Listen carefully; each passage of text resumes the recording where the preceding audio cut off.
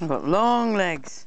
Now, don't know if this is going to work. I wanted to give you an idea of what's been going on damage-wise with our house. So, basically, there is a crack here which runs. I'm hoping I'm going to be able to see this while I'm filming it. This crack, you can see, it goes all the way. We put a piece of glass there, and it's actually come loose on the gesso side. It's been stuck on with gesso, but it's no longer stuck on both places. Normally the glass would break with the additional movement. It hasn't. It's just become, it's freed itself from the gesso on one side. But this crack goes all the way up across, diagonally across the front of our house, sadly. And then the problem is that, let's go in and I'll show you. Oh, my husband's on a shoot 'em up game now. Just to show you, the problem is that it goes across the inside. This is the trouble we've got. The cracks go all the way through, and then this is also a massive problem. You can see that the whole of the front of the house is basically being shaken and trying to separate. And if I come around here and have a look, this is how much it's moved. You can see it's moved a whole finger's worth out.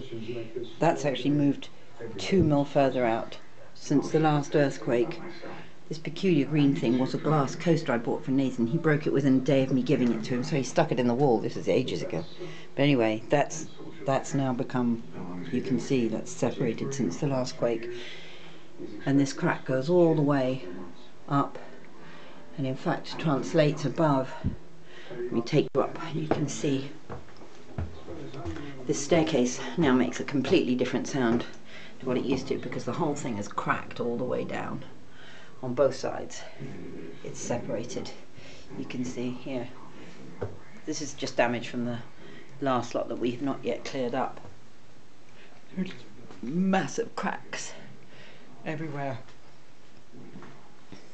In this room, the room we call the field room, I only just decorated this not long back, and now we've got massive cracks that go all the way across the walls, everywhere. Plaster's coming off. We've actually got 2 tie bars across the house at this point. There's one goes through here and one at floor level.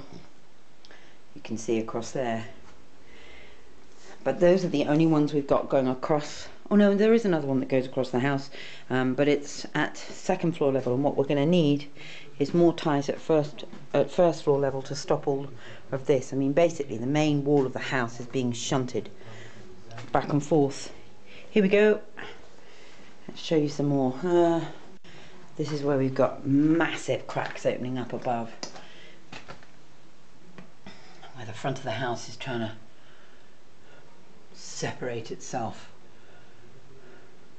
All the stuff in the lintels has come down. Oh yeah, and let me show you this other room. There's just plaster dust everywhere. This is the stuff that's, you know, okay, we're still standing, so I shouldn't really complain. Many are not. And in here you can see, I'll take the mirrors down, put them down on the ground rather than have them fall over. There's a massive crack opened up in the floor here. How big's that? Quite big. And that goes all the way across. Again, this is the front of the house. And you can see it's trying to, we're in danger of the whole lot of the front of the house just falling off, and we just hope it doesn't. There's a tie bar runs up through here, but it's actually under the plaster. So that gives you a very rough idea of the damage, and along all the edges, I don't know if you can see.